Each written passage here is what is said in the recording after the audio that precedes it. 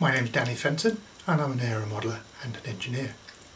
Join me on a fascinating journey where I show you some of the techniques used in scale aeromodelling.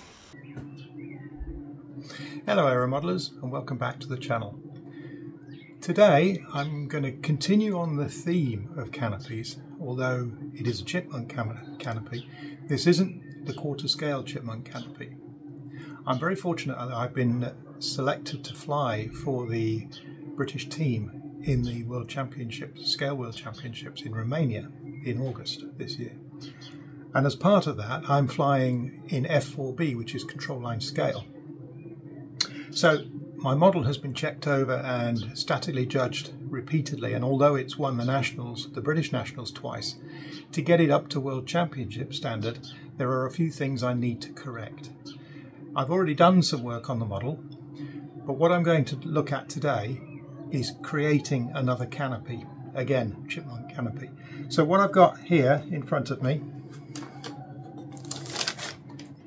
is the original moulding for the canopy for a Dennis Bryant 1/6 scale chipmunk, and that's what I've based my model on.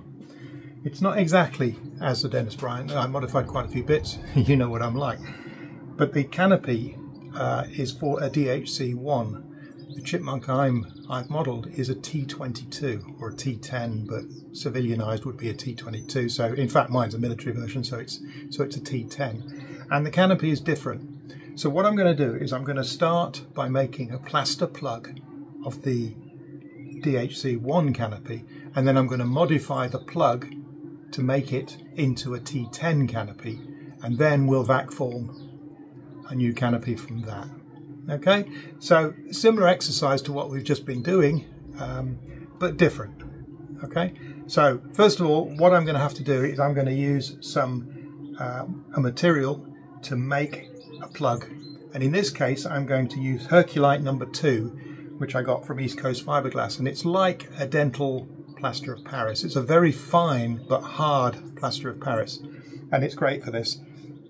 And it goes off quite quickly. So what I'm going to do is I've got to mix 2200, well, the mould takes 2200 millilitres of water to fill it. So 2200 grams is the weight. And the mix ratio is 42% of the Herculite to water. So I've got to mix 4 litres or 4 kilos of powder to the water and then pour it into the plug. Now, I'm not very good at working out ratios, so hopefully I've got it about right. We'll give it a go and see what happens. So I have a bucket of water here with the right amount of fluid in it to go into here. Obviously I'm going to end up with more fluid than I need because the adding of the powder is going to make it a higher volume. So what I'm going to use to try and beat the powder or mix the powder into the water is one of these, and it's basically a plunger type tool. As you push it up and down it spins. So let's get started. One of the things I should say is when you're doing this you need to make a platform to support the canopy if you want to make a copy of another canopy that you've already got.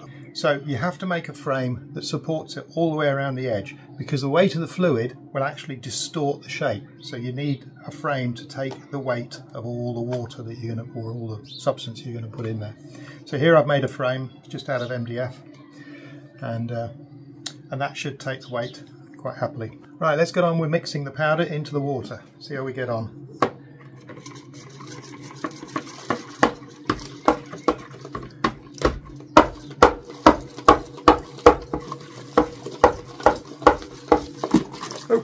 That didn't go quite to plan.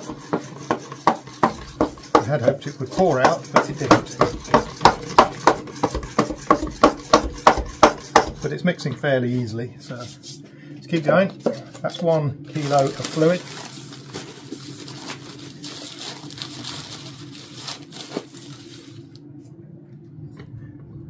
Or powder, I should say.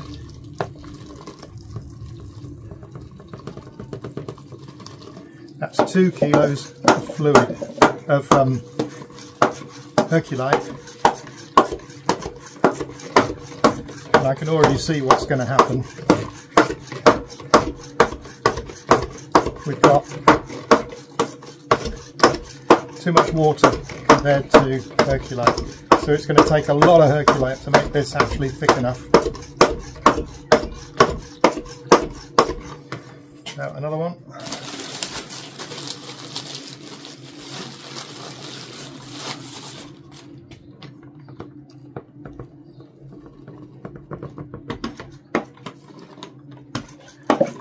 So we've probably got twice as much fluid now that we actually need to fill this mould, but it's not thick enough.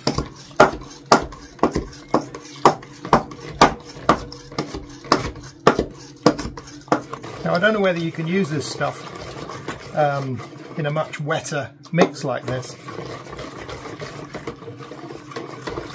and it just takes longer to set, or what will happen.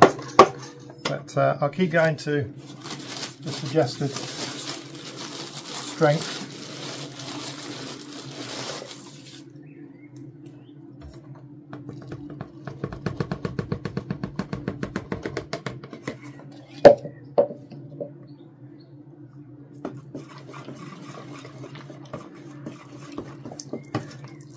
Now that feels more like what I was expecting, which is about the right amount of powder as well. Now the consistency is like slip. If you've ever done any ceramics, you know slip is the viscosity of clay when you're pouring it into moulds. And there we go.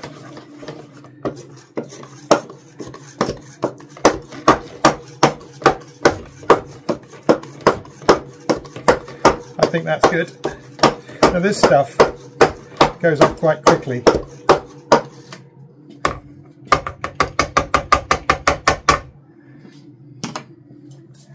So let's see how we get on. Now I'm going to pour it in as thin a stream as I can, and that's to get rid of the air bubbles.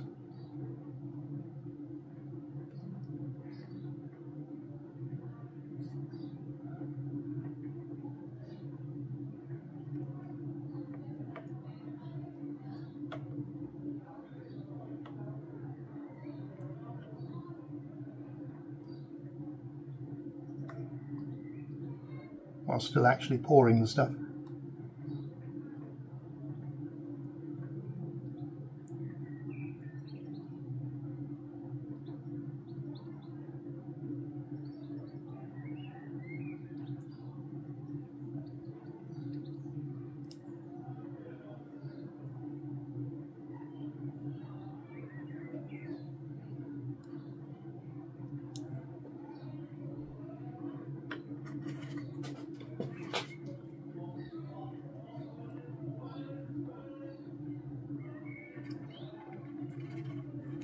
And amazingly, it's only just about the right amount.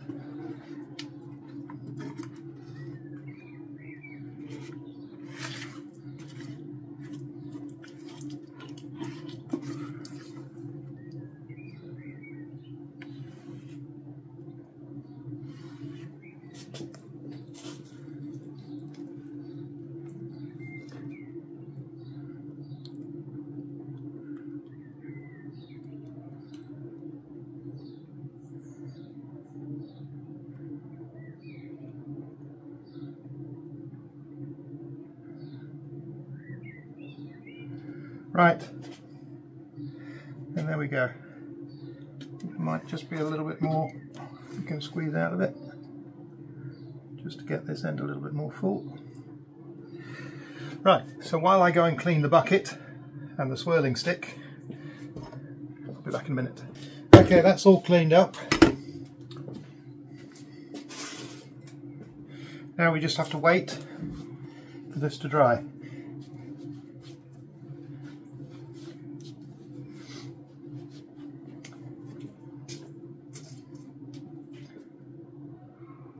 Oh, and it's already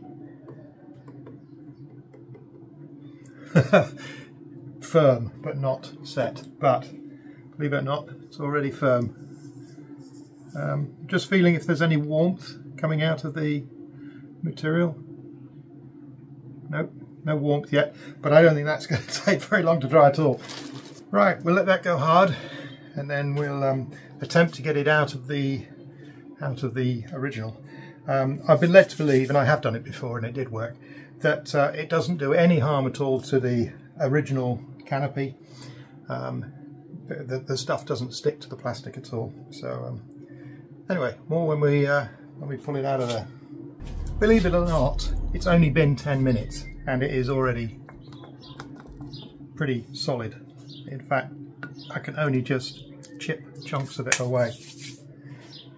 So it's a very quick way of doing this, and there is a little bit of warmth, not very much, but a little bit of warmth. So if we lift it, we should be able to lift it out. I'll try and get underneath it, because obviously it's heavy. Oh. So this is where you don't want to drop it and undo all the work. But in theory, lift it upside down. A bit of a squeeze and a pull and a tug here and there.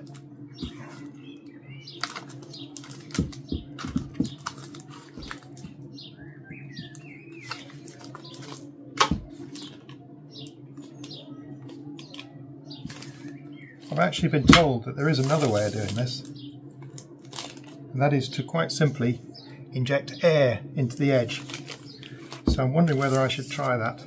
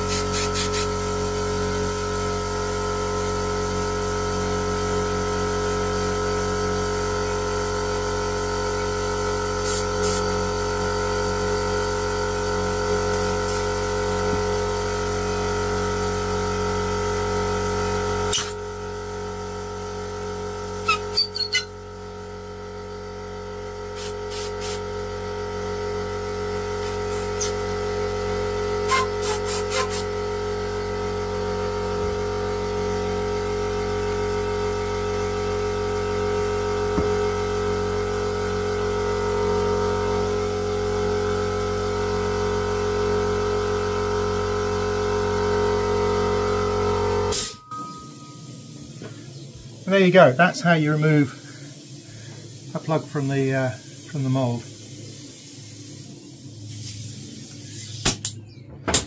Very useful little tool, this. It's only a couple of quid from eBay, but it's got a rubber nozzle on it, so you can force it right into the edge of the seam of the mould.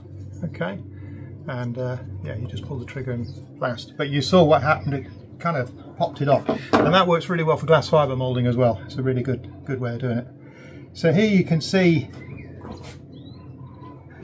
the plug is formed. Now what I intend to do is to actually sand this top section and get rid. It's actually quite a lot of heat coming off of it. So what I intend to do is sand off some of this shape here. If you see the shape at the top, this is the only difference between the DHC1 and the T10. What I am noticing is on this side, the side has gone in a little bit. I think I'll be able to straighten it out once I cast it. You probably can't really see it. This side just goes in a little bit here. So there's a frame that goes along the bottom edge anyway, so what I'll do is I'll just use that frame to straighten out that section there. But you can see it came off even with the bulges in the sides. So the difference between the T10 and the DHC1 is the openings in the top. That's the only difference. So what I'm going to do is I'm going to sand the top completely smooth. Then I'll vacform it, and then I'll vacform again over the top of that to create just the top section. Well, it's been another 20 minutes and I couldn't wait any longer. So what I'm using is a very fine sanding foam pad, and I'm just very gently sanding the top. All I'm trying to do is remove the ridge that is forming the shape of the openings in the top. So on the Chipmunk, as you'll all no doubt know, it has this metal panel with openings for sort of skylights, sunroof. And the shape of those openings is different between the T10 and the DHC1. This canopy is really for a DHC1, which is the very first Chipmunk. I could probably use a much coarser grade, but I really don't want to. I don't know how this material is going to handle being sanded, so don't want to leave any, too many marks in it if I can. So I'll sneak up on it. They're disappearing nicely now. And then of the new part that I make, the only bit I'll probably use is this top section, just here. If I ever need another canopy, a complete one, then fine. Then I'll just mould one from this. But all I really need is just that top section. And then I'll just change the top of my existing canopy to match, so that this will fit over my existing canopy. Should be doable. This is clogging very quickly. Still very hot. So you do get a chemical reaction in the Herculite as it sets. When you see the final canopy, you think, oh, it's not bad. But when you actually see it as a plug, and I was talking earlier about these distortions that you see in the sides, it's actually in the original. So I haven't, this is a true copy of the original. It just shows you how the original is not actually that accurate. And there we have it. That's it. That's good enough now to vacform.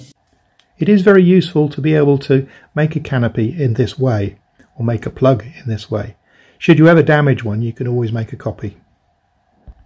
I hope you've enjoyed the video, and if you have, please click like and subscribe, and hit the little bell icon to get reminders of future videos.